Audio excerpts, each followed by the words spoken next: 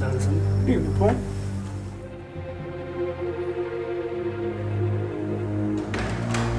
Officer Jekyll's in the courtyard. If you have anything, please let me know.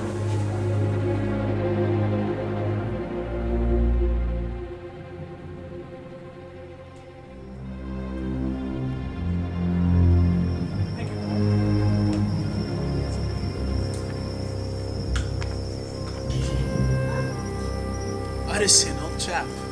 Good evening, Henry. No, I passed by earlier, but a front man had told me you weren't home.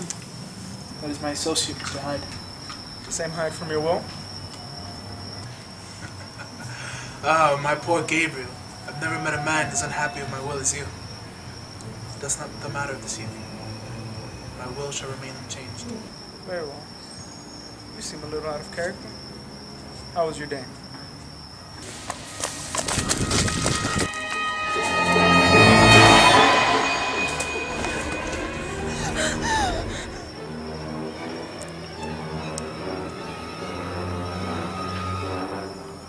Nothing out of the ordinary.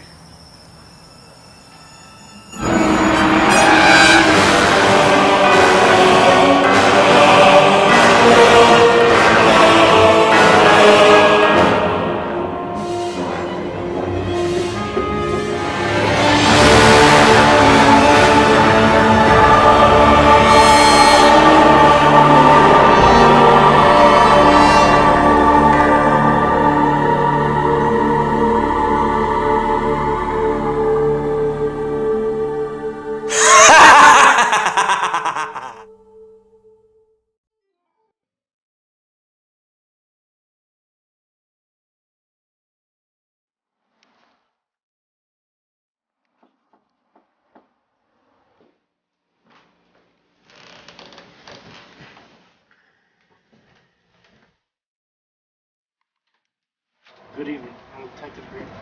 Detective Harris? Is this the house of Gabriel Danvers? Yes, it is. Please come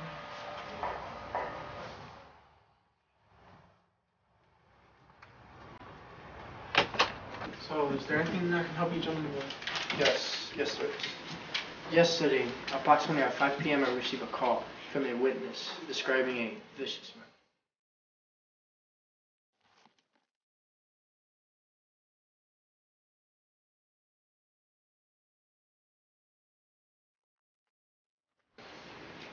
At the scene of the crime, we found a letter addressed to you.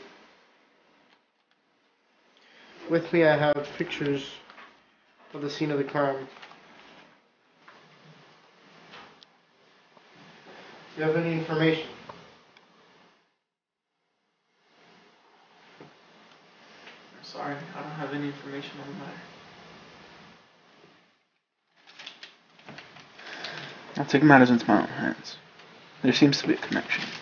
How? I must see Jekyll. If you'll excuse me, I have other matters to attend to. If I recall anything, I will let you guys know. Thank you.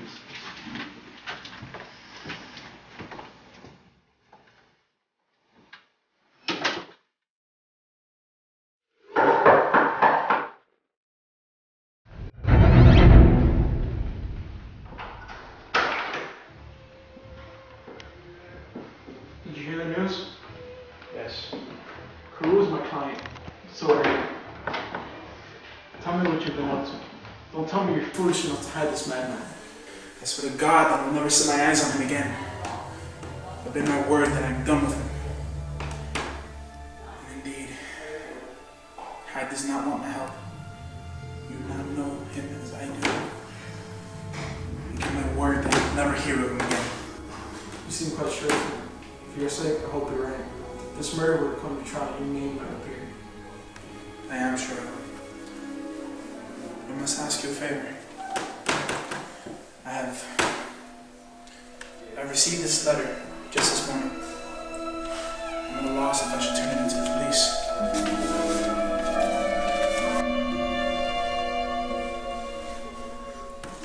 Shall I keep it? Please, decide for yourself what to do with it.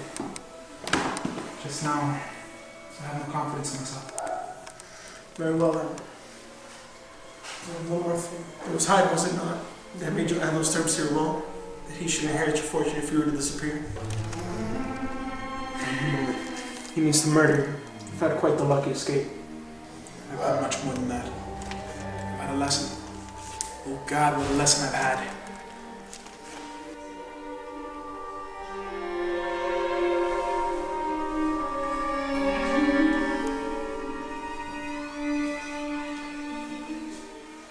By the way, Jekyll received a letter today. Did you happen to see what the messenger looked like? No, sir. I don't know call messenger. No post on Sunday. Very well then. Thank you. Good night.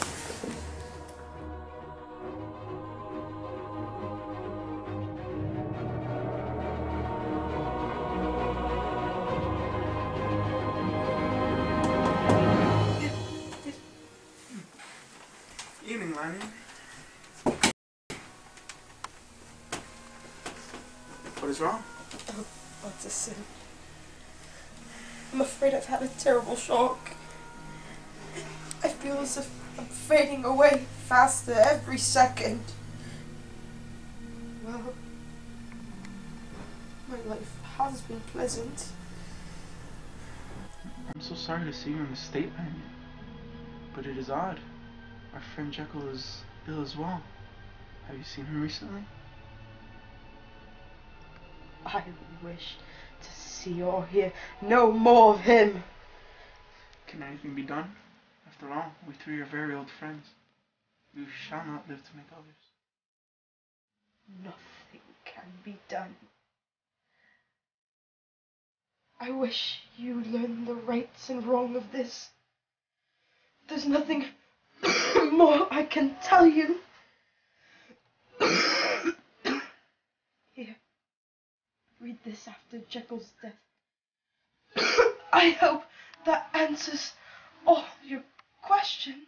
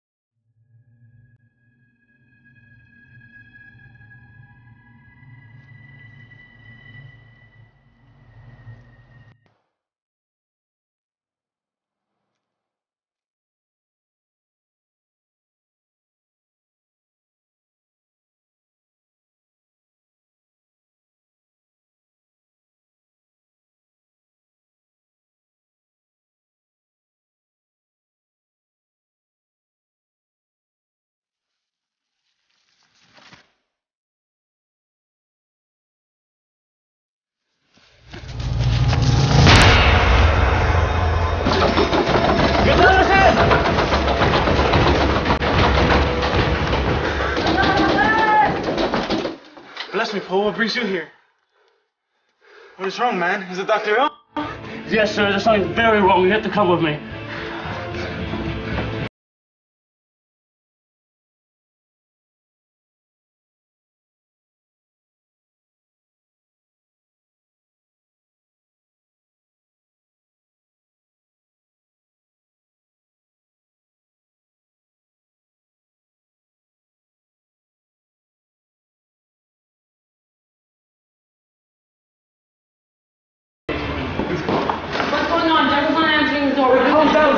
Tell me what's going on. Master's locked himself away in the room and he won't see anyone. The master said that Hyde was able to come and go as he pleases. If anything happens to the master, That's not the point. Utterson, what are we going to do? The master's up in his bedroom. Okay, you two, you're going to go around and you and I are going to go upstairs.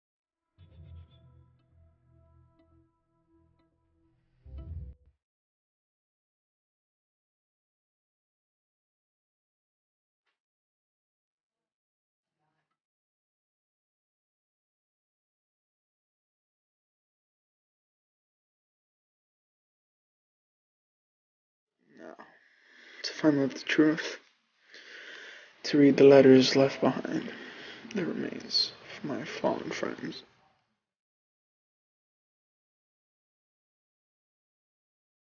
Dear Utterson, here you'll find a letter from Jekyll with written instructions for me to do a favor for him. He was desperately asking me to retrieve certain material from his laboratory. On reading Jekyll's letter, I was sure that he must be insane, but until that could be proven, I felt bound to do as he requested. I took a cab straight to his residence where Poole was waiting for me. There I found a box in the drawer of his desk and brought it to my home. Once in my office, I opened the box and examined its contents. All this made my curiosity much stronger. But as I grew older, I saw that I was living a double life. After years of study, an idea took hold of me. If my two sides could be completely separate, I would suffer no longer.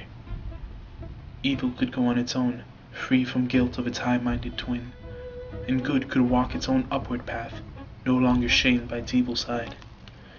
It was the curse of mankind that these two were bound together. How, then, to separate them? Let me say only that I made a drug that separated the two sides of my spirit. The second man within me is just as real as the Henry Jekyll. I began mixing the elixir together.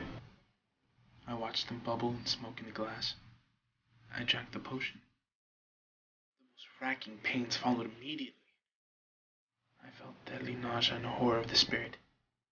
Then at last, I came to myself as if coming out of a great sickness. I felt something strange, something wonderfully new. I felt younger, lighter, and happier in body, but I was slowly losing hold of my better self. The man was trying to look calm, but I could see he was almost hysterical. He sprang forward to grab the box, turned to me with an awful smile, and lifted the lid off the box. He asked for a drinking glass. I was almost too frightened to move, but I brought him what he asked.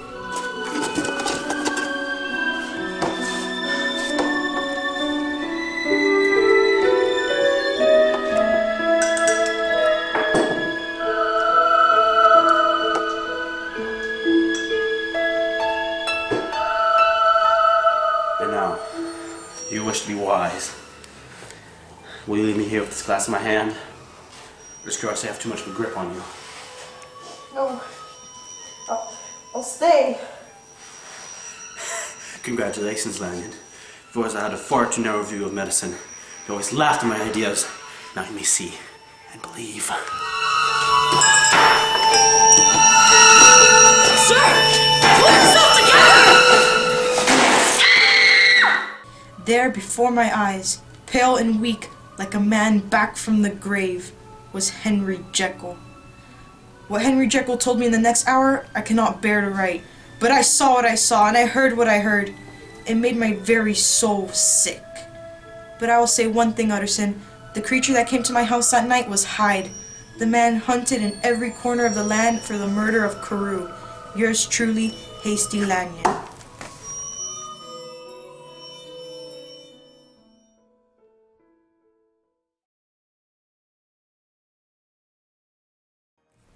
The wild excitement I looked for as Edward Hyde was soon becoming too much to handle. Henry Jekyll soon became horrified at the behavior of Edward Hyde. But it was Hyde, after all, and Hyde alone, who was guilty for the death of Sir Danvers Carew. I could not sleep. I was eaten up by the fever and weak both in body and mind. At times, when I slept, the drug wore off. I slipped easily into the body of Hyde. Jekyll became sicker as Hyde grew stronger. I know how much he fears my power to cut him off by suicide, but I sometimes even find it in my heart to pity him. The salt I needed to make the drug is nearly gone. In order to finish this writing, I have now taken the last of the drug.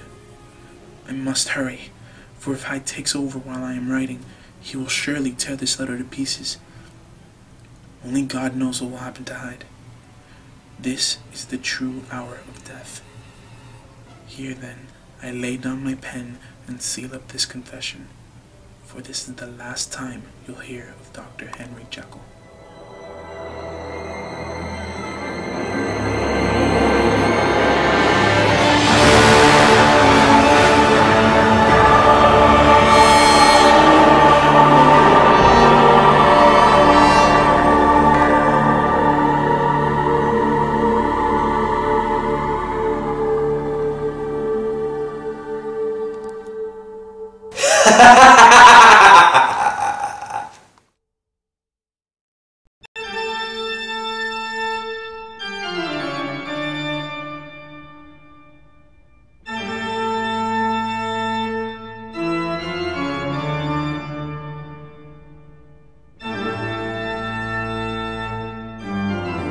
Gentle. Pick up the cane! The cane broke and he kept walking!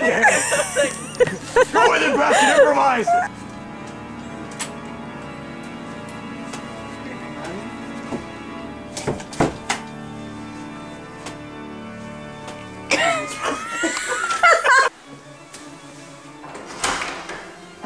Good evening, Miss Utterson.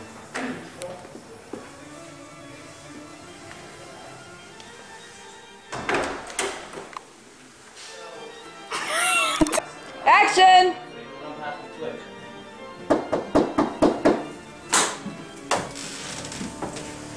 Damn Girl Scouts.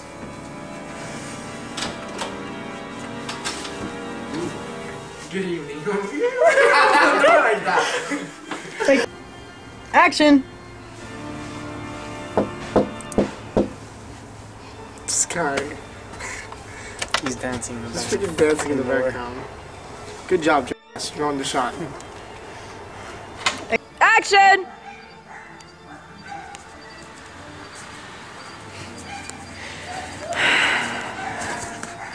Guys are assholes. Get back over there! Get back over there! Please.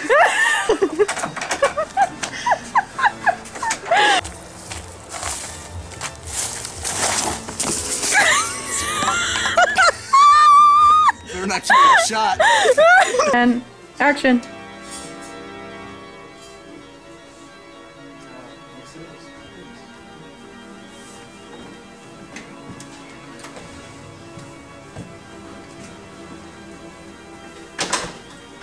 So is there anything I can help you gentlemen with? Yes, yesterday.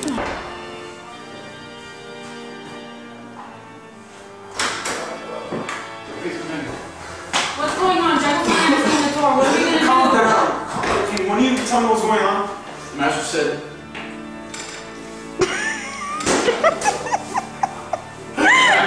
Bed. Thanks. Bed.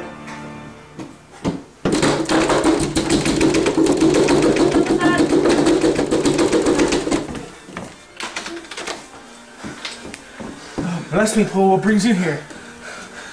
What is wrong, man? Is the doctor ill? Yes, sir. There's something very wrong. You have to come with me.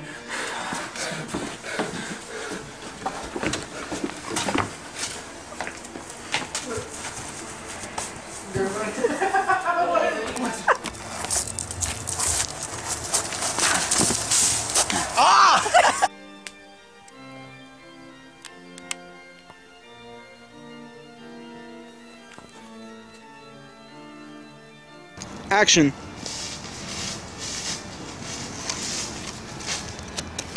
Sorry, do that again.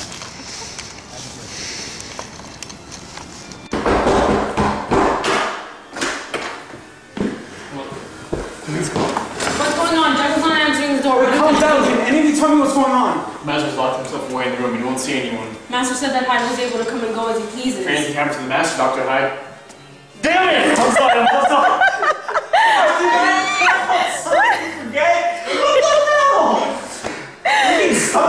I told that Dr. Hyde. I totally forgot because I was thinking get close to Johnny. He close to Johnny. And action. Oh, sh. Action!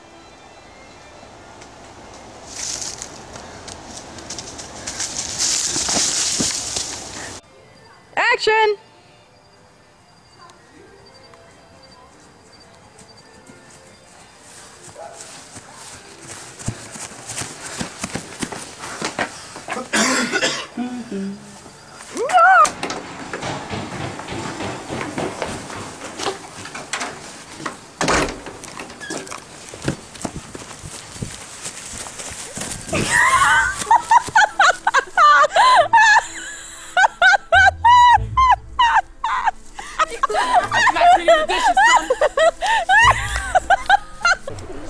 And action.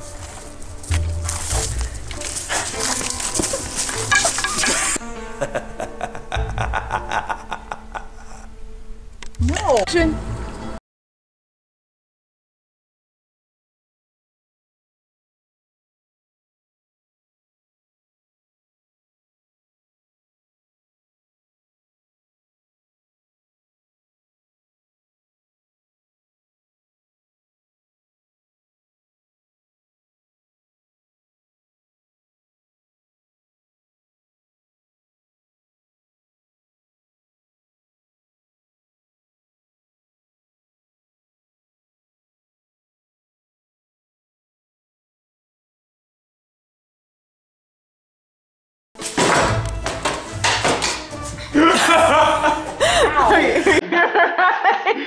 Is this soap?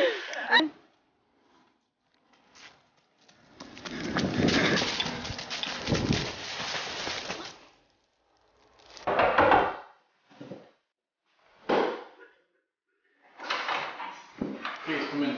What's going on?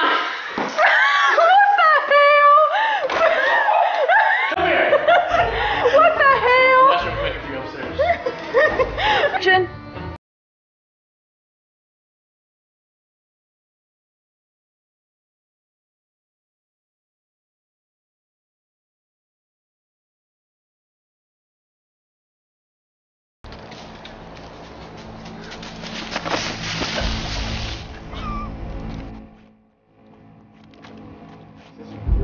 Oh wow, that's great.